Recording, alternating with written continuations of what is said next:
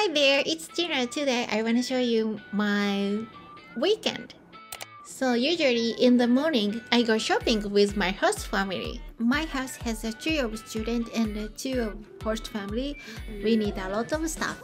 And then there are a lot of fresh fishes. That place reminded me about such a service in Japan. You can get the caught fishes for free. I think the service is super good. After lunch, we went for walk. So I saw a lot of beaches and lake. That's so beautiful. And Christmas tree in February. After working, we made cookies for snack. This cookie is double chocolate cookies. So we use oats and coconut oil and walnuts. It's a little bit healthier than normal one, I guess. I hope so.